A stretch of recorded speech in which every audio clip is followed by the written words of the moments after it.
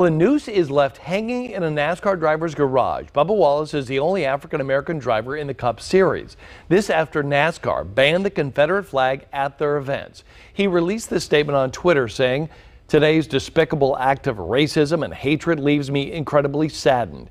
He says it serves as a painful reminder of how much further we have to go as a society and how persistent we must be to fight against racism. In another statement, NASCAR says, quote, "We are angry and outraged and cannot state strongly enough how seriously we take this heinous act." NASCAR launched an investigation and say they will do everything they can to find the people responsible and eliminate them from the sport. By the way, the noose was found before the race was set to begin yesterday afternoon. No word if any flags were confiscated at the race, but many people were driving by the event flying the Confederate flag.